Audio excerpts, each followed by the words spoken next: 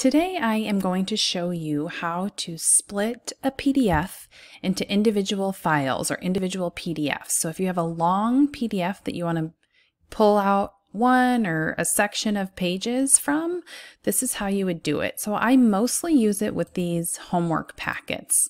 They're year-round and they have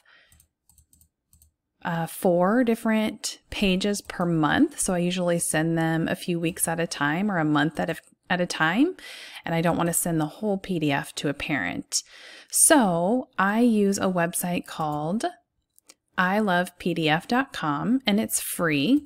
So this is the home page, and it has lots of different functions. Really, I've only done the split PDF. And so when you click on that, it asks you to select the PDF file. So you select the one that you want, and it uploads it, and it'll show you on the screen as it's uploading. So this is 1 to 51, so there are 51 pages. So let's say I want to do page 3 to 7. I just enter that in on the side over here, and then I can select Split PDF. And it is uploading.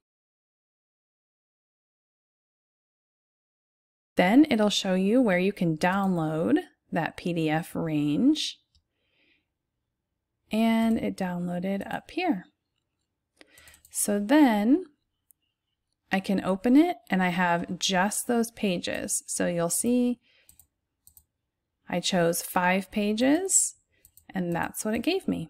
So a real quick way to just pull out what you need for a student if you don't want to overwhelm them with an entire packet all at one time and you want to send it, especially like homework assignments or something just a few at a time. This is a great way to do it.